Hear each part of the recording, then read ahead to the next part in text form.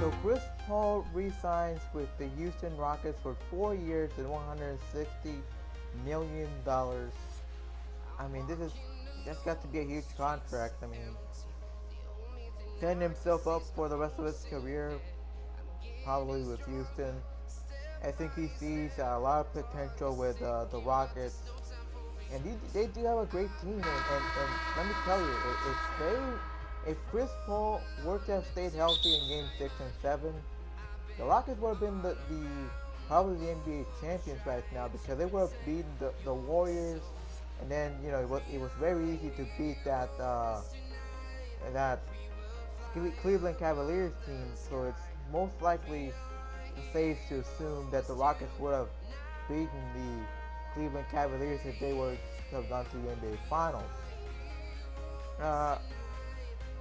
I don't know. I think this is a great call. Now they won't have much money to sign other people in free agency over the next few years, because they not only have Chris Paul's contract right now, but they have James Harden's contract as well, which is, I mean, also over $40 million a year. Like that's gotta be big. But overall, they have the team to make it work. I believe that they will find a way to make things happen, in the postseason and whatnot. And it's just one of those crazy things in free agency. So stay tuned for more videos on free agency. It's gonna be crazy. Stay tuned.